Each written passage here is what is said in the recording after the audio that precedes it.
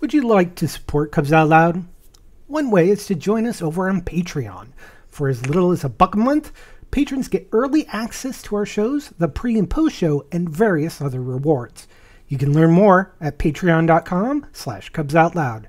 Thanks to all our patrons for their support in making this podcast.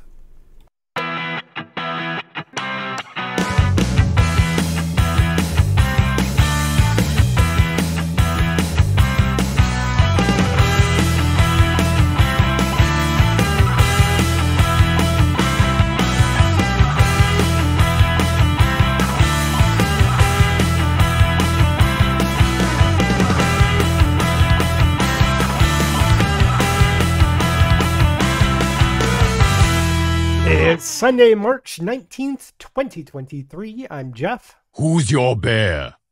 That's right. I am your bear. I'm Damon. I don't brew the tea, I just serve it.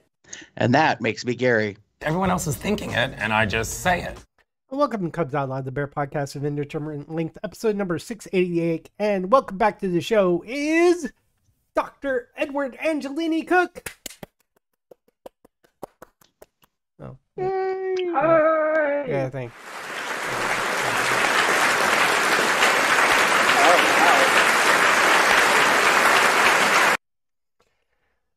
It's one of those shows again, isn't it? The applause.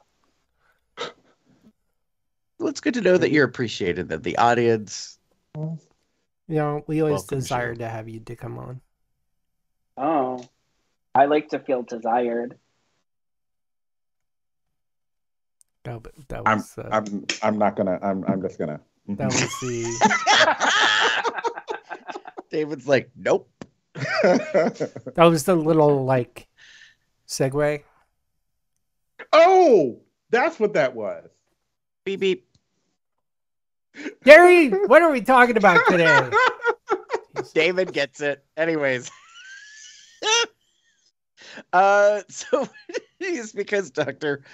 Edward is back with us. It's Landscape of Relationships time. Yay! And so we're going in a direction that might actually be pretty interesting, because I think this is the first time we've gone this away, as opposed to, I think other things are much more about dynamics between the people in our lives. And I think we tend in this series to be more about like headspace and thinking about how we interact with people and what those things are.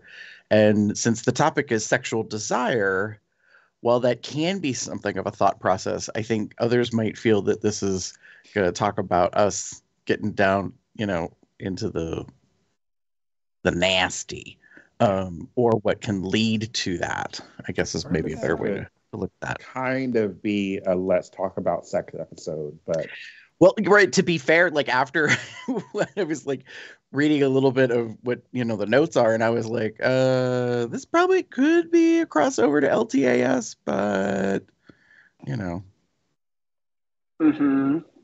I mean, I have to be honest, when I was kind of doing my research for this, I was like, man, I could go in like a bunch of different directions here. So, we'll see what happens. I have, just know we could go in a lot of different directions. So we'll see where this episode takes us. Okay. Well, we can continue the conversation in another episode or two. Like, I mean, depending on if that's something that we feel is necessary or not. Yeah, I mean, like, I guess my ask would be if people have any specific questions or, thoughts, let me know. So that can help guide. Yeah, that can help guide my where this episode goes. Right, and I think that there's a lot of potential for how people think about this, and so we might not necessarily get to that. So I think that's good, Ed, to say like, hey, if you have thoughts, ideas, questions, like whatever, to let us know, and we can. Yeah, because I think that was one of the things that when I was looking, sexual desire is something that I talk about a lot, not only with individual clients, but also my couples that I work with, or the people in relationships. So I'm like, yeah, this could go a lot of different ways, because it's also very individual, but it's also really, we can talk about it from a relational standpoint. And again, it's a really broad topic. So you would say sexual desire is complicated. Oh, yes. Yep. That would be the best way I would describe it, because like you can, like it, it can be, is it an emotion? Sure. Is it a what else? Hold on, Damon. let me see here. So like, is it a motivation, right? Yes, it is also a motivation. Is it a state of being? Yes, right. I am desiring something right now. But is it required to have sex? Not necessarily. And that's where I think people can, have some questions about that. And that's what I oftentimes find with my couples and with the people that I'm working with. So I think it's important. I don't know if I haven't looked that closely, so my apologies. This last point, do you expand on that a lot further, or? Yeah. Okay. Yep. Well, because the first thing that comes to mind is that sometimes people engage in sex as an activity because they feel it's, well, sometimes they feel it's the thing that they need to do. Other times, sexual activity, unfortunately, is put upon them in a non-consensual situation, and therefore there is no desire. It is quite actually the opposite.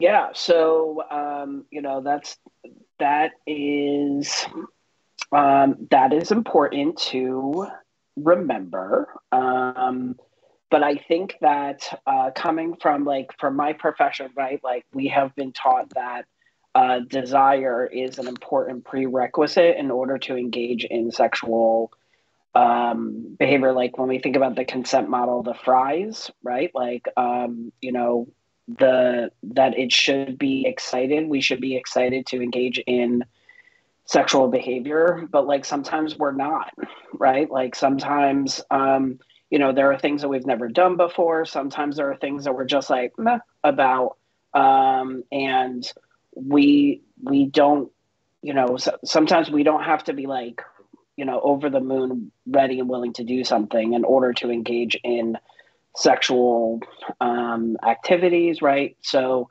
but that's not saying that sexual behavior that is non-consensual is a part of that, right? We're talking about, sometimes especially when we're talking about a relationship, sometimes there can be a desire discordance, right? Where somebody has more desire than the other person to engage in something. And we'll get into this, but what we have talked about in the past with like the smorgasbord, sometimes the person that we're with really wants to do something, really has a desire to do something, and we're like, meh, I could take it or leave it, but like, sure, I'm willing to put that on the plate, right? Right. So yeah. I want to circle back to something, because I think you touched on an initialism that people aren't familiar with. So, like in the Let's Talk About Kink series, we've talked about rack, and we've talked about safe SSC, safe, sane, consensual. Yeah. Rack is risk aware consensual kink. Yes. Right, David. I'm looking at David. Fries, sometimes it can be used in that, but I think it also is used a lot more in other areas. So we're not talking about like nom nom, like potato deep fried. So do you want to go over it, or? Yeah, so fries is a model of consent that people have used in recent histories, and it stands for free that consent is freely given, it's reversible, it's informed, it's enthusiastic, and it's specific. And what I'm talking about is the enthusiastic doesn't always we, I have seen updated versions of this where the enthusiasm can be a question mark, right? We can be open to something. The enthusiasm isn't always going to be there initially, Mm-hmm. especially when we're talking about, like a lot of the work that we're doing today is on, men's and also, but not always, right? Not everybody identifies as men with this podcast, right? However, when we are talking about women and female sexual desire, sometimes that is responsive sexual desire, meaning that like it comes after. It's not spontaneous, right? Sometimes it comes after the sexual behavior has begun. Mm.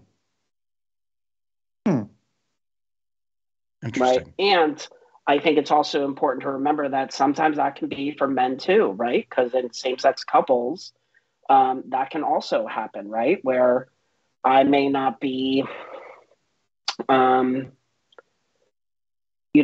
I may not be in the mood for, a certain sexual behavior, but I might be in the mood for something else, right? So like, let's start with the something else, and maybe it will lead into the thing. Maybe my desire will come afterwards. Nice. And I think that makes a lot of sense. Like what I was just thinking of as an example, as you were saying that, was how like some individuals have been in their past individuals who participate in, say, anal, but it's not really at the top of their list. It's not necessarily something that they're inclined to go to right away.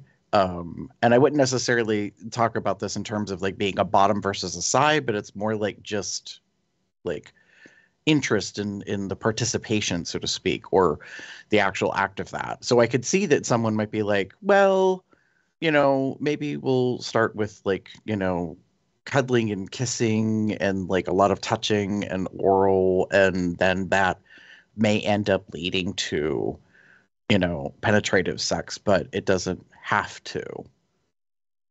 Yeah. So, thank you for bringing that up. And I think that when we talk about like the smorgasbord, right, like what's on the menu, right, what is, what is available to us, and I think that all comes from communication, right? Like, kind of setting the stage, discussing what you're interested in and what you're not interested in, so that everybody's on the same page, and so that there aren't any expectations that are not met.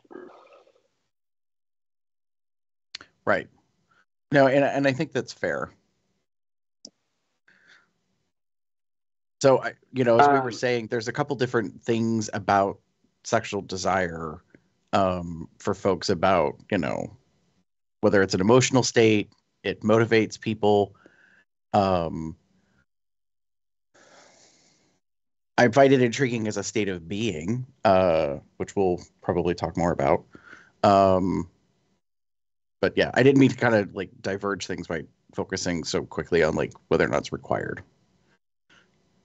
No, we'll definitely get there. I think that's an important part, because when we talk about desire, there are so many things that impact desire.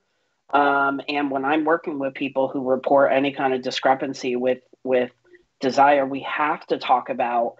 Sometimes we have to take desire off the table to talk about some of the things that are getting in the way of their desire being there. Mm-hmm. Right. So I think that maybe it's a good idea to kind of talk about what exactly sexual desire is. Mm-hmm. So when we're talking about sexual desire, we're talking about the interest and or lack of interest toward engaging in sexual activity. So this can present itself with thoughts, feelings, and fantasies And some people look at sexual desire as existing on a spectrum, right? From like disgust and to neutral to like super excited, right? One way I have heard desire talked about is like akin to hunger. And I like this analogy for some of the reasons like we have talked about previously in our discussions of like what relationship anarchy, and that like a lot of times we think that like desire is something that is external, right? And I think that sometimes we have this idea that or we have these cultural expectations that desire is something that is put upon us, and I really want people to understand that it is something that comes from within you, like a hunger, and that it can be there or it's not there, right? It can ebb and flow. Sometimes you're hungry and sometimes you're not, and that's not necessarily a problem. And Gary, were you going to say something? Well, I was just going to say that I think it's important for folks to understand that like what we are force fed, I don't know how else to phrase this, like how media is represented, how culture comes across, the quote unquote norm or baseline is that we are all sexual beings and desire is just the name of the game, like that you desire other people, people desire you, and that's totally the norm. Like that's that. And if you don't have that, I think people feel uncomfortable or they question things and they wonder if they're broken or there's something wrong with them because they don't feel that way about other individuals. And it can become complicated, especially if you're on a journey of your own and discovery about yourself. And you say to yourself, well, like I like individuals of the same gender. What does that mean about me? Like, is my sexual desire dysfunctional or broken or wrong? Like it creates a lot of things. And I think most people who have probably listened to the podcast for quite a long time or, know us probably are well aware that we're not thinking in terms of that. We're, recognizing that there is a scale and it's like you could be anywhere on that scale from almost non-existent or none to, breathing air is like equivalent to how ramped up you get. I mean, that's fair. It's funny because that was the thing when we started having this conversation about sexual desire. I was like, yeah, I'm glad that sexual desire, there's a part of the definition that indicates lack of. Because you may not have sexual desire, but you shouldn't kind of know that that's okay. We've mentioned asexuality and demisexuality, I think, on the show in the past, and I think that's something that some people, yay, and I think that's something that we don't often think about because our society has dictated that it's funny, we're sexual beings, but not too much. You can have sexual desire, but not too much. But don't get it twisted. Yeah. Well, no.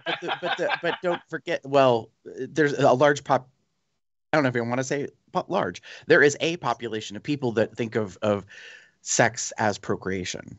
Right. Period. End of story. No more. Right. And that's a whole other factor. Yeah. Because then I think that will make things complex for individuals if their perspective is that sexual desire is about a mate and procreation and creating offspring, and that's the end of it. Yeah. Because I think all of us on this podcast episode at this very moment realize that that's not all that there is. And that I have no desire to procreate.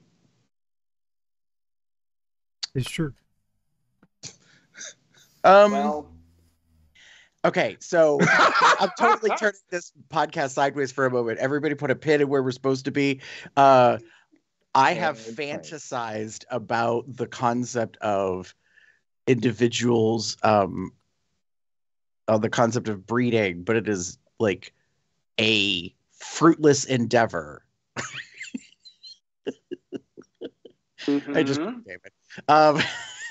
But we still use that language. Right. God. Sometimes I'm okay with it, and sometimes I'm like, I need you to shut the fuck up. Well, I mean, so this is a whole other episode we'll have to talk about. But I think it's like, because it gets into, because I think that concept, I think that language, that vocabulary, that fantasy, all of that is about virility. That's about this hyper masculinism or whatever, from that perspective.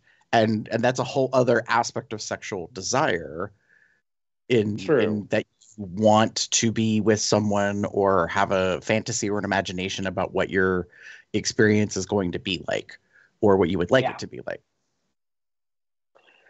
So I also think that when we're talking about sexual desires, right, and the lack thereof, but the lack or the interest in engaging in sexual activity, right?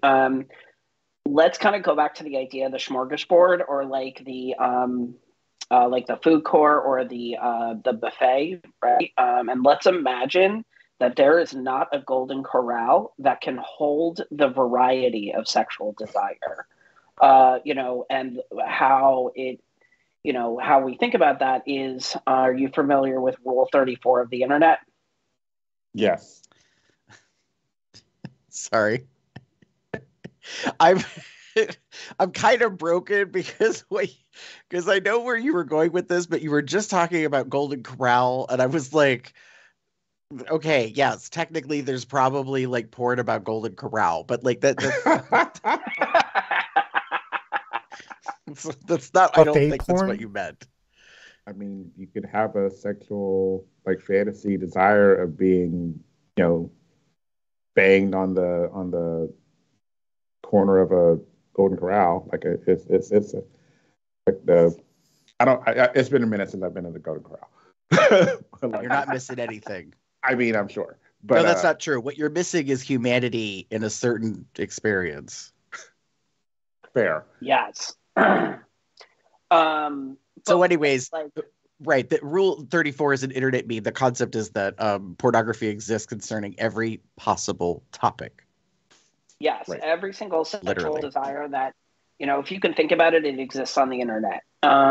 So when we talk about sexual desire, the limit does not exist for that, right? We can, so when I'm working with people, right, and they come to me and they say, I'm having this, I like this, or I desire this. My only answer is, okay, cool. Right? Like, you're going to, right? Yeah. It's interesting to hear you say that, Ed. I was just discussing this with a coworker about how in my work environment, I have been for a few years recognizing that people don't have the experience or the background or the knowledge that I have. And so they bring bias and judgment to the table, and they don't know that sometimes when they say certain things in conversation. Mm-hmm. And it bothers me because I'm like, we've discussed it several times on this podcast that, the slogan of don't yuck someone's yum. Because someone enjoys something, like something, experiences something, doesn't mean it's for everybody. Right. And the thing for me is that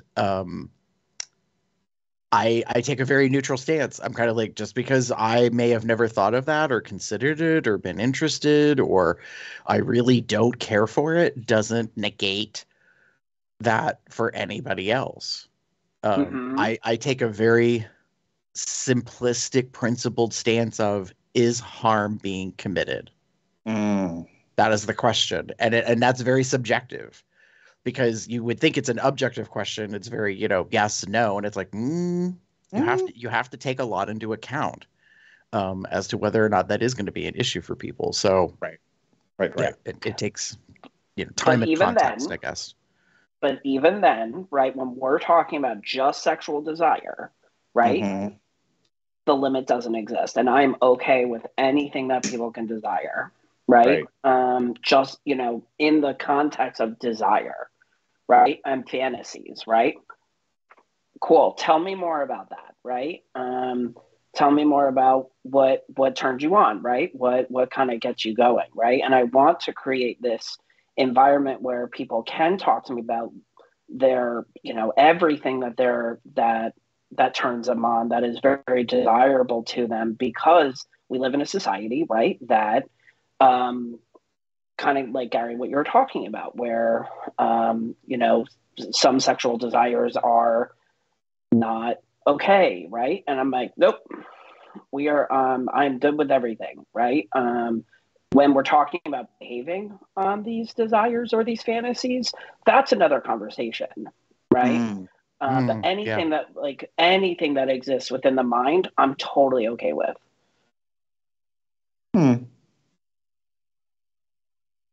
I find that intriguing, but that'll be a discussion for another time. Because there is a reason. Our mind is going. It has a job, and sexually, its job is to explore. Its job is to explore, right? And the limit doesn't exist. It's going to come up with things, right? I don't always have the most rational thoughts, and everything I think, I don't intend on acting on. It doesn't mean that like what I'm thinking is wrong. There could be a purpose for it, but like if I'm not willing to explore it, then I'm not going to, and then I have a negative connotation associated with it. I think that's fair. I don't know if everyone would agree with that perspective. I think some will definitively feel like any entertainment of any thought is in and of itself potentially an issue, because I think people are concerned that if you entertain a thought about something that you may behave on it, and that's when things can become problematic. And that's when we get into a sex negative society. Yeah. And I can see where, I know just from personal experiences and growing up in certain communities, that those thoughts that are beaten down, for lack of a better phrase, because they are perceived as wrong. I think that's the problem in and of itself sometimes. It's that, like, it's not necessarily a bad feeling or a wrong feeling. It's that because you're having it, you're putting something into existence that you will act on. And that's where a lot of these things are like, no, don't, you can't, stop. Yep, and there's and that's why I think it's really important for people like myself, right, to keep on reminding people that there's a difference between thoughts, emotions, and behaviors. Yeah. Right. Yeah. So let's kind of talk about like what impacts sexual desire, right? And we're coming out of this from what like kind of puts some pluses on it and what puts some minuses on it. So first, it's important to know that a lot of what I'm going to be talking about is based on statistics, and that not all human behavior can be reduced to statistics. If this isn't your experience, it does not mean that you're not valid or that this doesn't apply to you. Right. But there's this really great book, and it's called A Billion Wicked Thoughts. I think it came out in 2012, maybe. It's right here. It's really amazing. It's probably one of the best books out there on sexual desire. And what they did was they looked at people's internet searches to determine what kind of patterns what was kind of on people's minds, right? And what they were looking at, what they were sexually into. So when it comes to like from a biological and evolutionary standpoint, age can be a factor, right? Like when we are going through puberty and when we are just sexually active, right? You know, our sexual desires can be through the roof, right? And as we get older, right, those can wane. You know, and that can be a thing. You know, a lot of times people say that even testosterone can be a factor, and you know, testosterone tends to decrease as we get older. One of the other things is that we have sexual desires for the propagation of the species, right? Like we were talking about earlier, and that for men specifically, you know, sex can be seen as a reward from a neurobiological standpoint. It really hits on a lot of those parts of our brain, right? So, so sex is very rewarding, and that's the same for women too, right? When a lot of times women will say that they don't want to engage in something that is painful, right? So if women associate sex as painful for them, why do they want something if it's not rewarding, right? So, Gary? Well, no, I was gonna say, but that's true for all of us. Like, I think that's a significant reason behind why individuals may be reluctant to be anal receptive or to even like continue that as a behavior because they find physically it's not enjoyable or it doesn't, you know, I don't know, the simpler way I guess to phrase it is to say it, you know, the ends don't justify the means. Like they're just like, nah, like this, you know. I'm good. And I think the schism that gets created is that there are other people who are like enthusiastic and they don't, I guess one way to look at it is they don't respect boundaries or like perspectives, and they're kind of like, what do you mean? Like, because to them they're like, you know, this is the best thing that's ever been invented besides oxygen, you know, and others are like, no, sorry. Yeah. Yep. Hello, welcome to my dissertation. Right? And there are so many factors that go along with that, right? Like a lot of people think that, oh, well, because this is painful and because I had a negative experience, this means, you know, that, you know, the messaging that we get surrounding anal intercourse, right, is that like, well, it's supposed to be painful. And that like, oh, okay, well, if it's supposed to be painful, then I don't need to talk about this, right? And also, let's also add on the fact that anal sex there's a lot of stigma associated with it. So, you know, I'm more likely to not talk about it then, right? And then also put in, why would this be something that I would talk to a doctor about if it's not something I need in order for my for me to have sex, right? Like I can do other things. So there's, oh my God, I could talk about that for obviously ever. I mean, if it was your dissertation, it's kind of, you kind of have a meaty claw into it, like. No pun intended. Totally intended. Oh, okay. Totally. Yeah, but I mean, I think that's fair, but I think that's true across the board. I don't think that individuals realize that you know, there may be something happening that you're completely unaware of as to why this is not an enjoyable experience. Fill in the blank with whatever the thing is. And, you know, people not necessarily, you know, realize that. And that, you know, things change over time. You know, the whole human body, the body you have today is not the body you had in the past. In fact, it's not the same body on, you know, a cellular level many times over, depending on how old you are.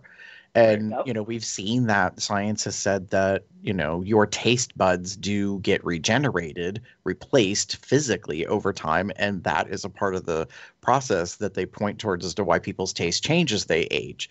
You know, when we're younger, we have certain tastes. And as we get older, we find that we're okay with things. And I find that very intriguing. I've been paying attention to that, especially in terms of like the realm of like alcohol, how I'm noticing that like bitters and like bitter agents, astringent type things are like of a certain age grouping. And I find that very intriguing. And the reason I bring it up is because I'm like, I have a funny feeling it has to do with the fact that your tastes change. And that when you're younger, you're like, that is absolutely disgusting. And then as you age, like your tastes kind of change. And then you're like, oh, that's not necessarily like, you know, repulsive or whatever. You know, and so I'm not saying that everybody immediately goes from dislike to like, but they may find themselves somewhere in between. Right.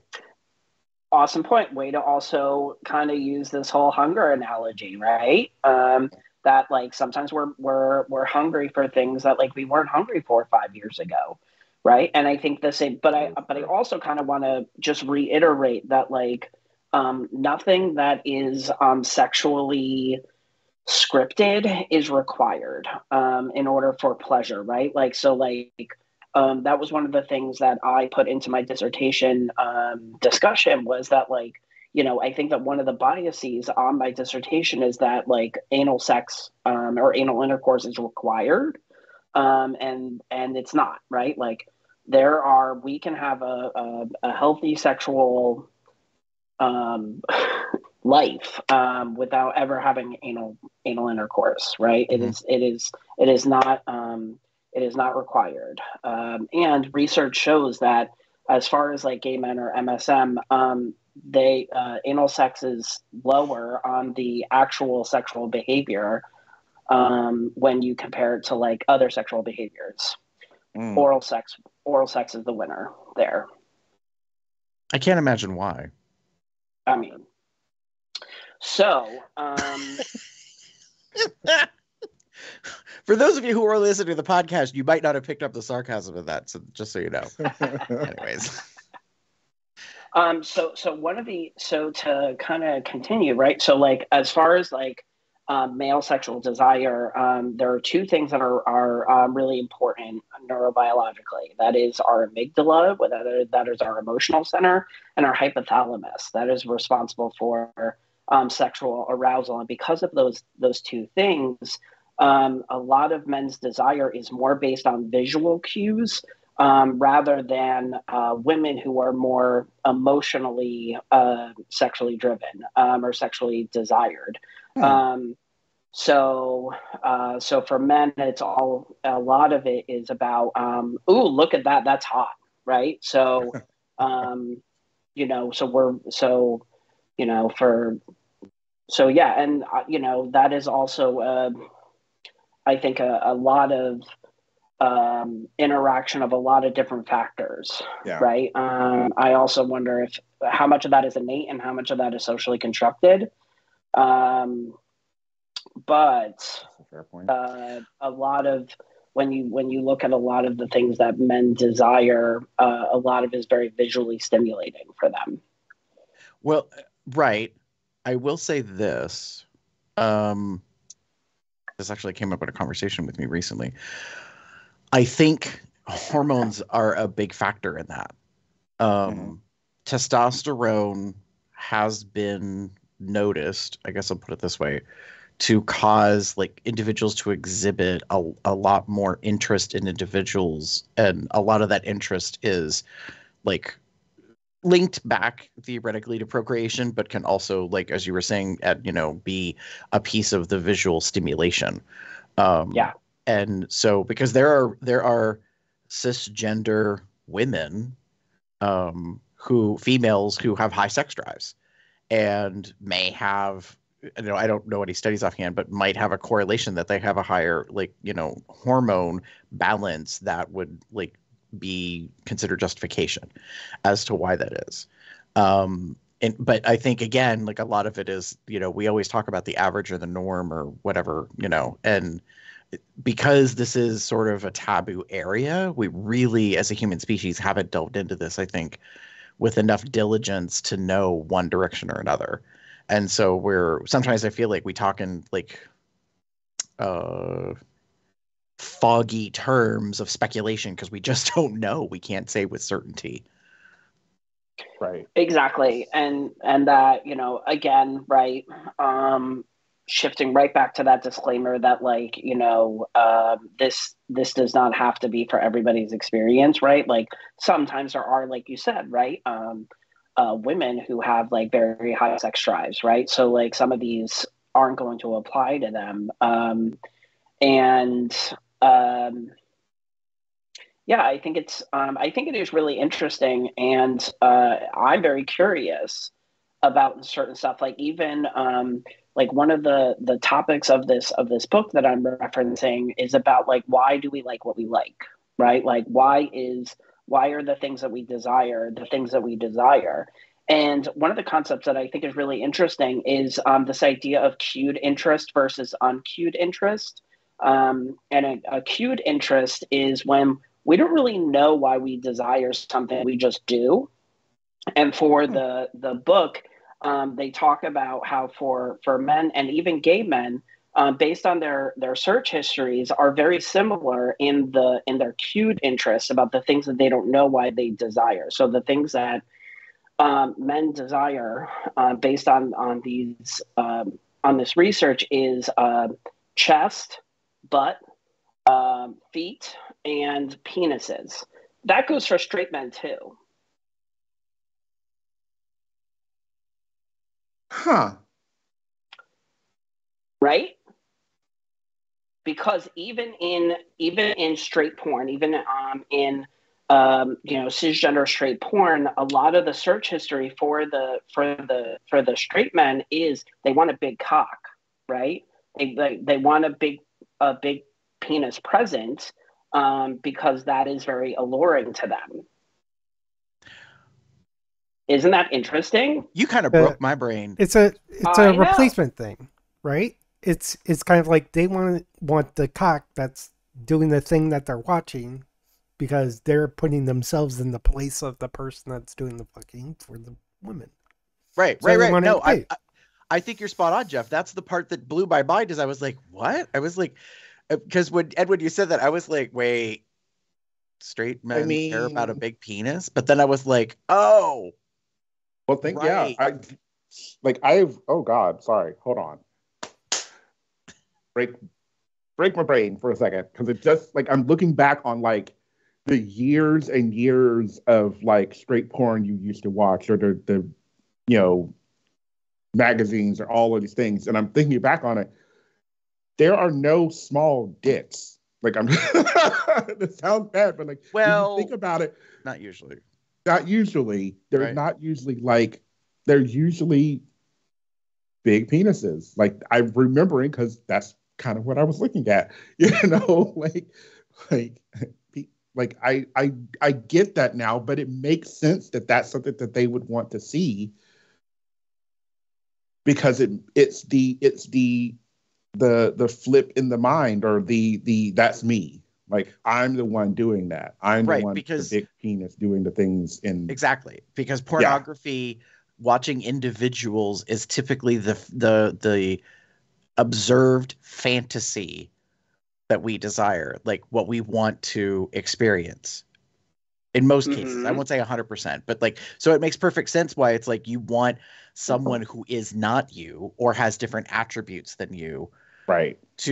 Because that's, and I just never really thought of that. Like, I gotta come back to this in my subconscious when I sleep tonight somehow. Like, I gotta deal with this, because I'm just like, I never imagined or thought about the fact that straight men want to watch porn with big penises, because, like, that is what their fantasy is that they have something that presumably derives more pleasure for the partner. And a lot of that. What? Yeah. Go. Yep. I just just as kind of a side note, I find this funny that Gary and Damon's minds blew, and I'm like, oh yeah, that made sense.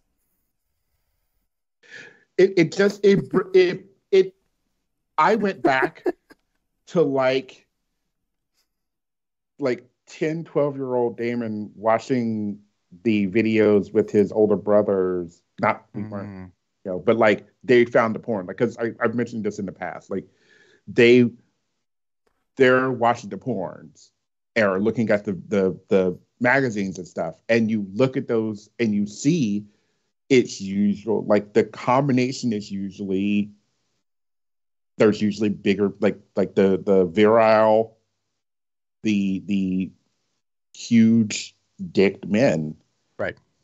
Like, it's ingrained in there, but and I, it made me realize, like, that now makes sense. And then going back to, like, that, seeing that and going, okay, now it all makes sense, because it's like you said, it's the fantasy element. It's the, like, that's me. that's me doing that. Even though it doesn't necessarily look like me, right? That's me. Well, and I think there's also like a potential that carries from a genetic, biological, like predetermined kind of like psychology, like that in the procreation, the carrying on of the species, that we look for, that we expect that other individuals want certain attributes out of their partner. And so Yes. like across many animal species in the animal kingdom, like certain things are the stuff that kind of like wins out, so to speak. And so it wouldn't be a surprise to me if like human brains look at genitalia a specific way and interpret that as like, you know, a better partner. Whether or not that actually has any technical bearing is you know, to be decided otherwise. It's just about the presumption or the, like, you know, and to be fair, we eat with our eyes. You know, so the visual is incredibly important in our determination of what we want or what we desire or what we're looking at.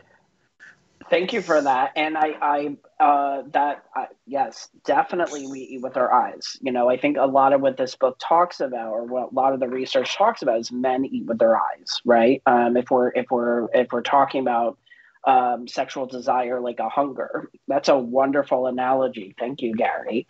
And I was going to say something, but to your point though, like, so there is another theory called relational construct theory, or relational framework theory, I'm sorry, that says that like our human mind, in order to process, in order to make sense of things, it creates categories, and it creates these relations between things, right? And a lot of those are sometimes hierarchical, sometimes they are categorical. You know, think about it like from a statistical standpoint, and because of that, it creates bias, and it creates this envy, right? So, like, talk about the origin of penis envy, right? That like we are constantly always comparing ourselves to something that is bigger. And when I talk to my clients, there's always going to be somebody or something that is better, somebody who is worse, somebody who is always. So why are we comparing ourselves? Mm-hmm. Right.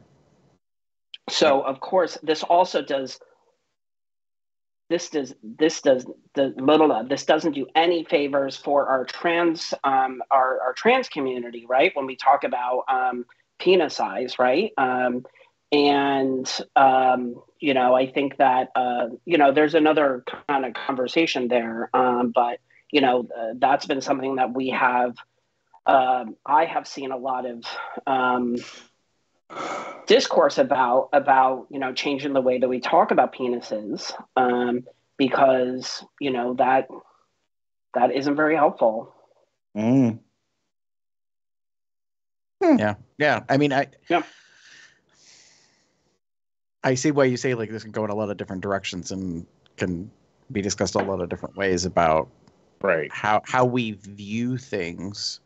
Yeah, and then we discuss them, or how they're explained or a part of our culture. So here's something else that's going to blow your mind. I love this, and I think that we could have some great combo on this. But there is this so the other thing I wanted to mention really quickly is with acute interest. So you know, we don't know why we desire something, so that's what I was talking about, some of the like evolutionary biological drives of those. But then there's uncued interest, which always has an origin story. So I think this is very relevant with us within the bear community. Is we always I have not heard from any person in the bear community who doesn't have an origin story about what man they first looked at who was really, really hot to them that fit the bear kind of prototype. Like for me, it was Tom Selleck and John Goodman, right? But like these are the sexual desires that we have that have an origin story, like you know, that propagate the bear identity development, but then also specific sexual desires, like if you're into like I don't know, some kind of kink, or you know, just something that is like really hot for you, sometimes there's a story that goes along with that. Interesting. And usually it originates around an orgasm.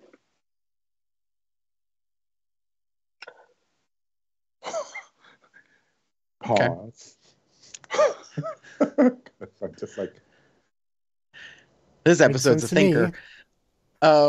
it Well, does make sense. Right. I was going to say, if not orgasm, then arousal. Uh-huh. Because as the precursor to the orgasm, I guess. Yes, I would say so. There's a sexual imprinting that goes along with it. And I think that orgasm is the process that imprints it onto your menu in a way. Yeah, I mean, I feel like, and maybe I've made this up in my mind, that there are individuals who find themselves aroused or turned on by things and really, interested in something. And they do have their origin story, but, the fact that they have a fetish for shoes, they didn't necessarily have sex involving a shoe. Do you understand what I'm saying, Ed? Like that's why I'm I think arousal is totally a piece of that, not necessarily that. Especially, I'm also thinking in terms of like age. Like, when you first start having physical arousal, and then, what that may turn into, I guess. I think 12 to 13 is a really interesting age for a lot of young adolescent men. And I think that when we're talking about this process, I think that's when some of these are happening. And again, right, like this isn't for all, but like ones that you are like, oh yeah, this is my origin story with this. I think that sometimes there's patterns surrounding like that age and things like that, like your first kind of sexual experiences, which is I find that really interesting. So something else that's really interesting is this thing called the absolute territory. It comes from a Japanese term that I am going to say, and I apologize, Zete Ryuki. The Ryuki.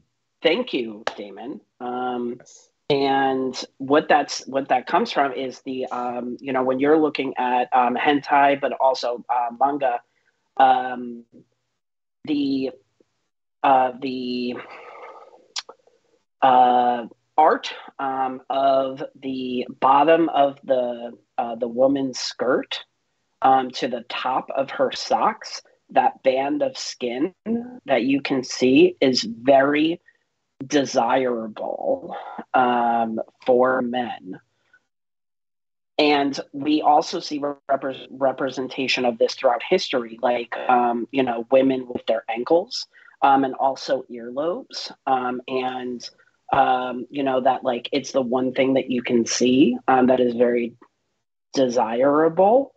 And I often think about with, say, bears, right, when a bear will kind of stand up and kind of maybe do a stretch, and you see like the top of their belly, or like you can see kind of like their crack, right? Like there's some skin in between the top of their pants and the bottom of their shirt. I don't know about you, but that is super hot for me. Right. Jeff, your AC. And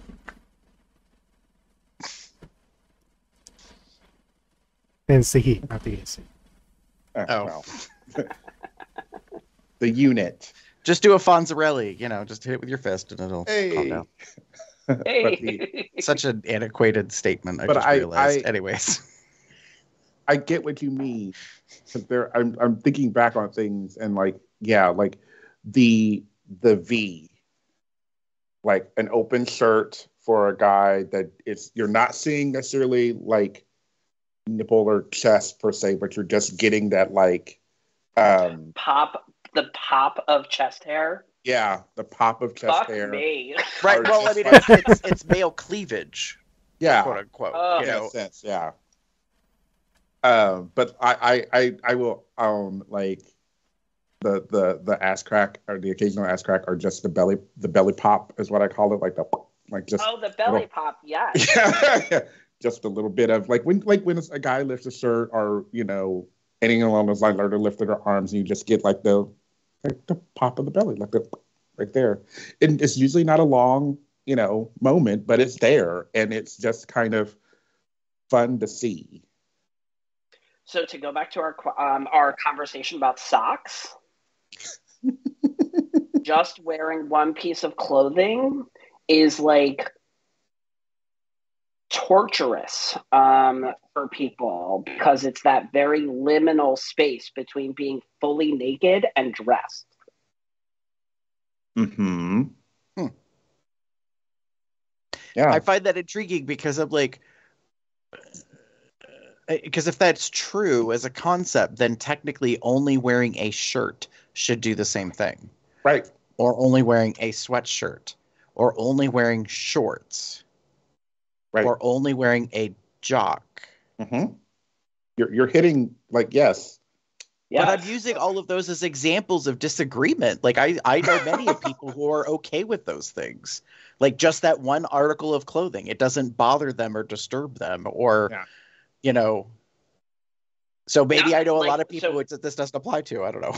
Well, no, like when I say like torture, it's like torture. Like I want that, but I don't know. Like titty torture? I want you more because you just have that one thing on. Right. Oh, okay. Not like torture, like bad, like aversion. Torture as in like fuck. Oh, okay. Like okay. Major turn on. Can't hear like, you, Jeff. Major turn on because of the desire. It's like, oh, you've got socks on. Oh, and for me, it's like, for God's sakes, take those fucking socks off. But I know people in particular where. Well, they're into gear, or they're into like, right. So like the more you have on, the more that you're concealing, the more that you're not revealing. It's kind of the titillation for them. Are seeing the imprints, in like a fabric or whatever. Like for example, wearing a really tight like lycra or spandex. And just having that so that you can see like the nipples or the dick print or what have you, are like, I love, like one of my things I've learned in recent years that I kind of really enjoy is super tight underwear, like where you can see the cuppage of the butt, like crack everything, like you can kind of get it, and that kind of like, I really like that, and I can see where that entices me. And I'm recalling memories of a friend's not the word, acquaintance that I knew while I was in college. Actually, there were a couple that lived nearby where my parents lived, where my mom lived. And they walked around with just like t-shirts on.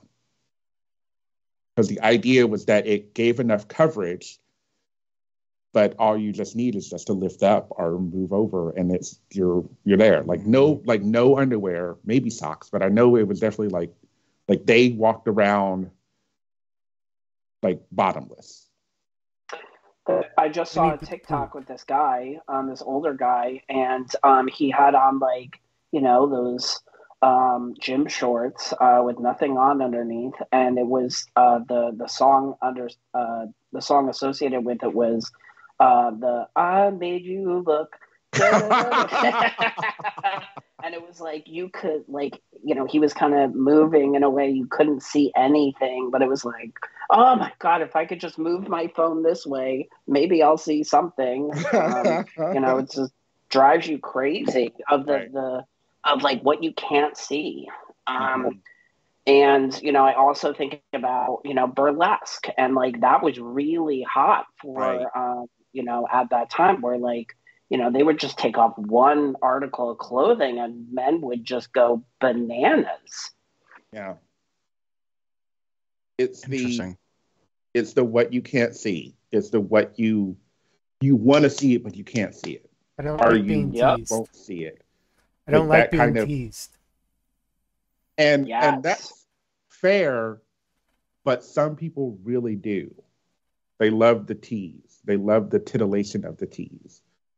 And I mean that's what, like, I mean, strip shows and strip teases and all of that. That's kind of the point of them. Exactly. Isn't that fascinating? I love it. So let's talk about how, like, you know, desire can have their what can like impact desire in a decreased way. So, you know, we're talking about the importance of like testosterone or the role of testosterone. Well, having low testosterone can have an impact on your desire. Also, some for especially men, heart disease, cancer, physical pain, like we've talked about, like, you know, sexual pain. I don't really want to do this. And then also psychotropic medications have been known. One of the side effects is that can have an impact of sexual desire and your libido. Right. And when we're talking relationally, since this is the landscape of relationships, relationship conflict can impact sexual desire with that person, and also sexual scripts. So there's a lot of research as far as, you know, as a relationship goes on, sometimes the sexual desire kind of decreases. It doesn't mean that it's not there. It just means that it's decreased, right? And so that can be, and also, So what? Oh, so I was yeah, just going to ask about sexual scripts. yeah. Because I'm is that like the routine kind of becomes routine and it's the same like thing every time? Yeah, but then also it can be like when we have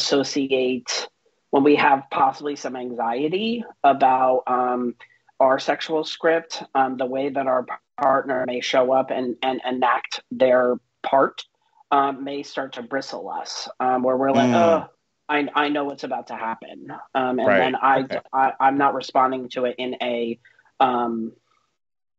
desirable way. I have like literally a bristle response. Interesting. And but then also, like, you know, the sexual scripts can be influenced by gender roles, can be influenced by, you know, cultural roles. It can be, you know, if we live in a sexual negative society, which we'll kind of get into, so I don't want to spoil that. So I want to put a dot there. But then also abuse, right? Like, are the histories that we bring into a relationship. I call those kind of like the you know, the things that are the stories that we tell ourselves, right? Our own personal history.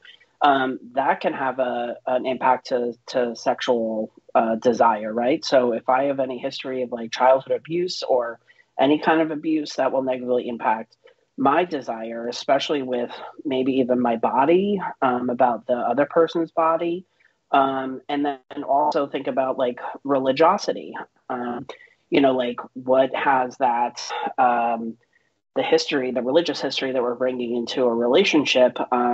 It doesn't matter if we want to engage in stuff. Some of those ghosts follow us and have unconsciously present itself within our relationship, and also culture. Yeah. That makes sense? Yes. It does. I think this could. We'll discuss it in post show. I have an idea about another episode on something you just said. Anyways. And And then when we're also talking about like psychologically, like like with ourselves, right? Anxiety can, like I said, like the bristling, but then also having like unhelpful, the relationship that we have with our own body, our own sexual narratives that that don't have to be abuse related, but are just unhelpful narratives that we're bringing to us. A relationship, and then other sexual disorders. So like if I experience erectile dysfunction, or if I experience premature ejaculation, my desire, my experience with sex, it might not be what I'm considering positive one based on the sexual scripts that I have, or the sexual skills that I have. So then I don't really want to engage in something that is not pleasurable. And then socially, we can be motivated by the dominant cultural sexual narratives and scripts, which could then impact our overall sexual desire. Right. Yeah, we know of many people who, I mean, we've probably met those people who suppressed their homosexual sexual desires because they were societally told to that your goal is to get married and have children and meet a woman and have sex with a woman and all of that, and they repress that other aspect of themselves, those desires, for the sake of society, or religion, or something else. And that leads me to kind of like my maybe last thought, but the idea that, so there's this quote by an author of a book that I love called Passionate Marriage, which also talks about a lot of sexual desire within relationships or marriages, that for most of Western civilization, low sexual desire has been the goal, not a problem. That makes so much sense. Which is kind of funny because I'm thinking about this, and then I think about the opposite, when so many sexual things are thrown at us all the time, and so much of it, like in media and commercials and TV and everything, we're thrown this like very highly sexual, like, commercialism, for lack of a better phrase. But we are told to not act on those desires. We are almost berated for when we act on those sexual desires, particularly women.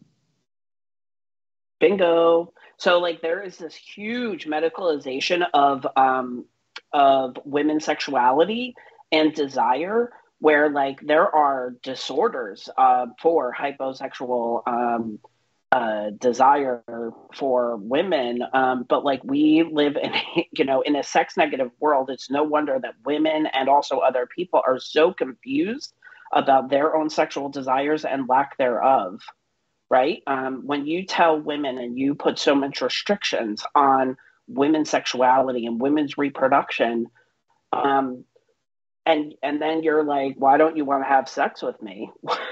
Well, Jesus. Right.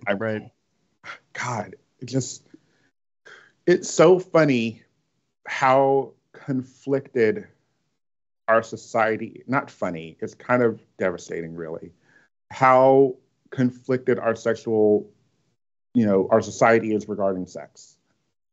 We have all of this, like, we know, in most people, or in general, sexual desire is innate. It's there.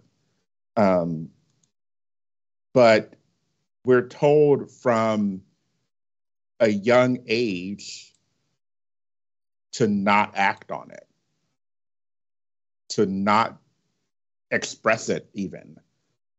And And because of that, we are left with these, no wonder we're all fucked up, but we're left with all of these like issues because of some of the things that were being shown, when on the flip of that, we're kind of throwing it in our faces.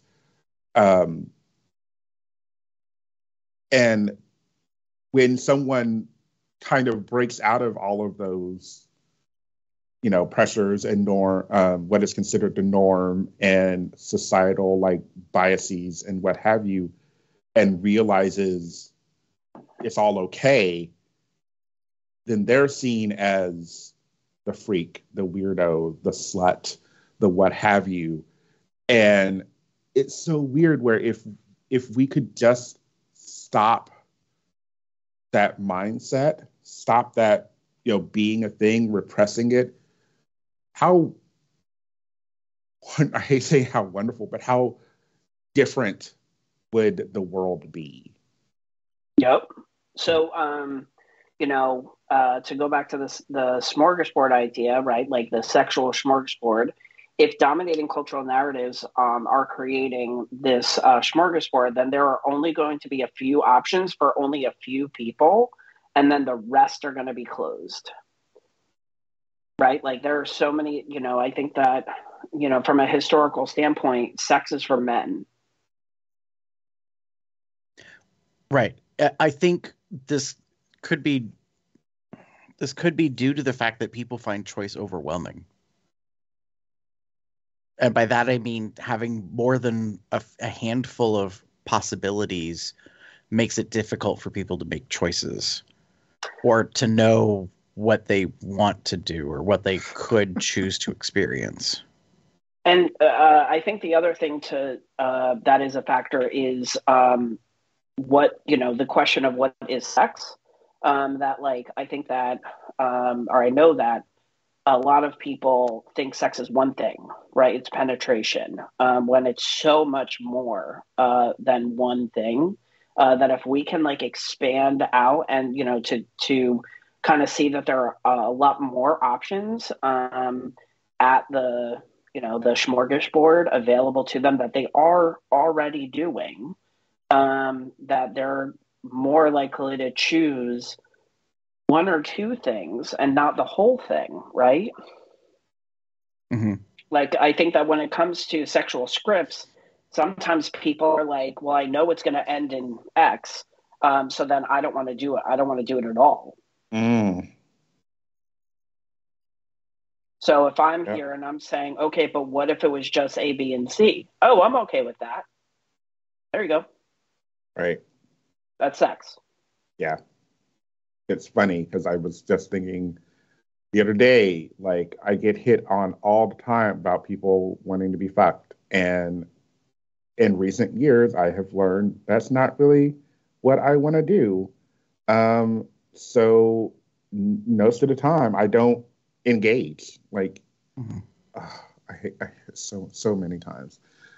And I just, if I'm looking at your profile and like you're all about like I want to get fucked and da da da da, I don't, I'm not even gonna bother. Like I would like to have a conversation and have us discuss what we want to do together instead of you immediately demanding something of me.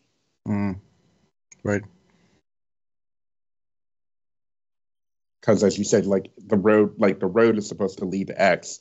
Well, I don't want to go to X. So maybe if we go to Y or maybe T, like, I'll be okay. And I think we could both potentially enjoy it. Mm-hmm. But if all you want to do is that, then I'm good. Like I don't need to engage you because I know what your end goal is, and that's not my end goal. And if we come at it from that, my sexual desire just went out the window. Right. Mm-hmm. Right. If I know that, like, oh, okay, I can get on this highway, I don't have to get off of that exit. Cool. Yeah. I can take a detour. So, that's why, when we talk about sides, I think that my way about it is a lot more, I don't know, like, a lot of times when I talk to people who are sides, a lot of them are like, I just tell them that I'm not into anal sex or that. And I'm like, and how does that work out for you? Or are you saying this is what I am interested in? How about we lead with what we do want to do? What options are on the smorgasbord before we tell people what is not there. Mm-hmm. People are more likely to respond to what is there versus what isn't there. I can't work with what's not there. True that. And like we were talking about with responsive desire, there are some people who, may be quasi-sides, right? Who are like, it really depends on the context. This is what I know. If we get together, this is what is definitely going to happen, right?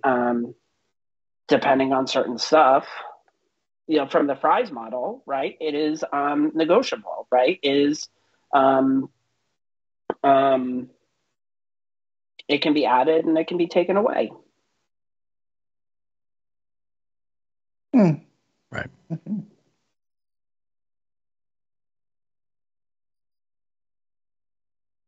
So there you go. That's my take on sexual desire. This is my thesis. That's a lot to think about, but I appreciate it. Yeah, I can see where this conversation could have gone in so many different directions. I can see where it would be hard to.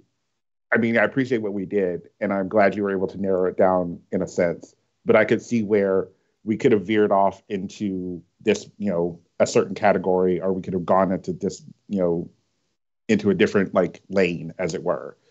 So it was quite informative. I appreciate this. I really do. Well, good. I'm glad. Just to be upfront, I was a little like, I don't know what the hell to talk about. This is too much. I have a stack of books here next to me that I was like, do I talk about this? No. Do I talk about this? No.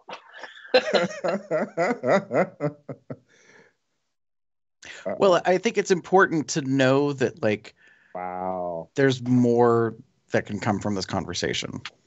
Yeah. So, like I said before, if people have questions or if they are like, ooh, that was really interesting, talk more about that. Yeah, I feel like I definitely have a lot more other highways I could go down. Right. One thing I've learned from this session is make sure you communicate what you do desire less than what you don't. Right. Not saying don't communicate what you don't desire. Just start with what you do. Well, I mean, and we've been using the hunger analogy, right? Sometimes the conversation is, "What are you hungry for?" I don't know. And then the next question is, "Well, what are you not hungry for?" Well, I don't want this. Okay, so we can narrow it down. So I can see how that can be helpful, right? But if I'm entering into a sexual situation, it's really important that I should know what I'm kind of looking for from that interaction. Mm-hmm. Right. And what I do desire. And with that, that's the end. Oh, sad. But there's plenty of way to contact us about any of this. What is your sexual desires? We would love to hear. You can do that in many ways, such as commenting on our blog at cubsoutloud.com, shooting an email at cubsoutloud@gmail.com, or sexily telling us on our hotline at 361-COL-TALK. That's 361-265-8255.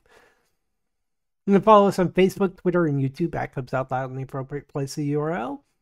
Or join our Entourage chat at bit.ly/telegram-col.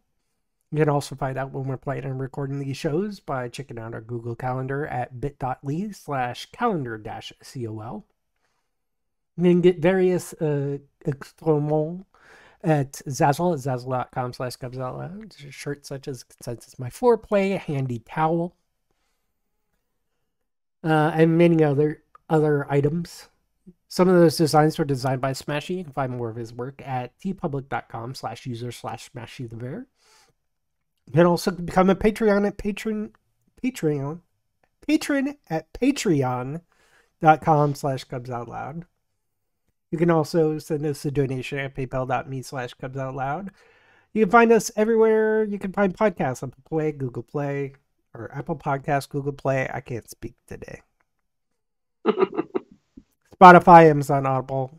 Please rate us, review us, give us a thumbs up on YouTube, subscribe, like, comment, and subscribe. The more you do that, the more we get higher in the algorithm, the more people will find us. You can find me anywhere on the internet as Boxset, Box Puppy, Box Cub, Box something or other. Damon?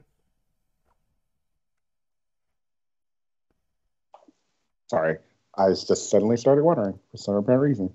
Allergies. Hi. If you wish to get in touch with me, you can find me as TheaterCub79. That's TheaterCub79. And most bear-related sites are on Facebook.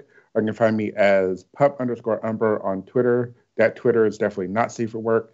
If you want the safe for work, you can try DMAGamer79. Gary? If you would like to get in touch with me, you can pretty much find me anywhere online as Gerber73.